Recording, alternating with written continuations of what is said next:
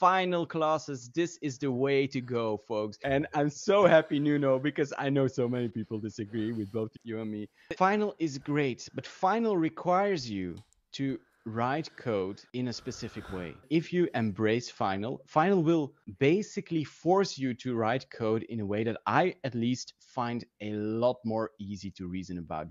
It forces you to not have these deep dependency chains, forces you to think about using interfaces, to rely on the container. I think classes should be final by default. Do you know which language does that? Kotlin. Having the final keyword or not does not mean that you are not respecting those rules, meaning that I could not use final keyword and still follow the rules that you just mentioned, meaning that composition instead of inheritance.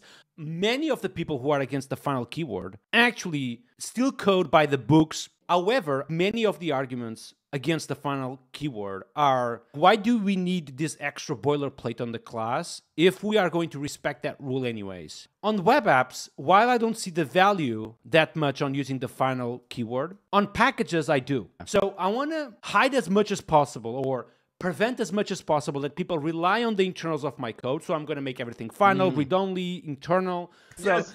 that's... Yeah, that's my opinion. On packages is an absolutely must-have.